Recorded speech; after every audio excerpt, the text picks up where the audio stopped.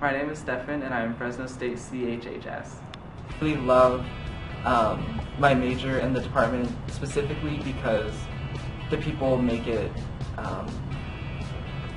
exciting. They make it very unique, and that's, I think, is very significant as well. Like learning the bones, learning the muscles, learning anatomy, little bits of physiology later in high school. I mean, it was so interesting. I know this is the field that I'm wanting to go into. I mean, I've not accepted into the program. I'm hoping to in the spring, but it's nice to get that taste of it because you get the taste, but then you want more. So then you keep going, you keep working. Bulldog Pride Fund hopes to keep this incentive alive for students so they push to achieve more, to become leaders, to fill these leadership roles. I'm proud to associate myself with this college because just everything they stand for.